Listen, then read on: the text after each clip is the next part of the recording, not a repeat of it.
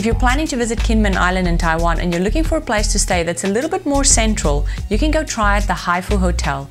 This place is quite centrally located in the main city area with a 7-Eleven right across the street. If this is your first time visiting Kinmen, I highly recommend that you watch the clips I did on We View Kinmen first to give yourself a summarized idea of the island and its layout. Most people visiting prefer to stay in smaller villages with traditional style B&Bs and homestays.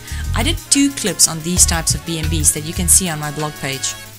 However, if you're just passing through on business or if you prefer to stay somewhere a bit more central, you could try and stay at this hotel. The HaiFu Hotel is very conveniently located in the main city area with a 7-Eleven right across the road. I had a look at 3 of their rooms, all on the 5th floor. The first one is room 516, which sleeps 2 people, a comfortable sized room with twin beds, a TV and a nice clean bathroom with a shower at $2,180 per night with a breakfast included. The next room, room 510, is similar to room 516, with the exception that this room has a large king-side bed instead of 2 twin beds. The price for this room per night for 2 people sharing is also $2,180 NT dollars.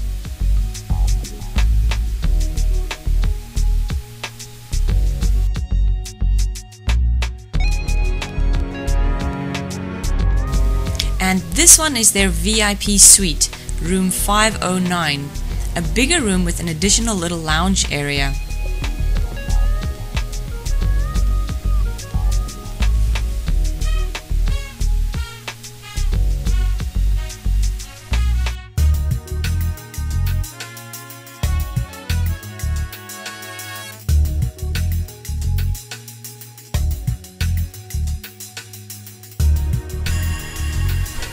A nice clean bathroom and a pretty big shower at $2,680 per night on weekends and $2,180 NT per night during weekdays for 2 people sharing with breakfast included.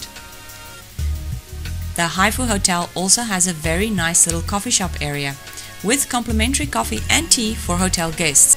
In addition, all of their rooms are inclusive of a morning breakfast as well as Wi-Fi in every room. If you need an airport pickup, they have a neat van that'll pick you up from the airport at only $100 NT dollars for the car that seats 6 people. And last but certainly not least, as I've mentioned on some of my other Kinmen clips, I was unable to confirm whether or not Kinmen has a proper sewage recycling plant.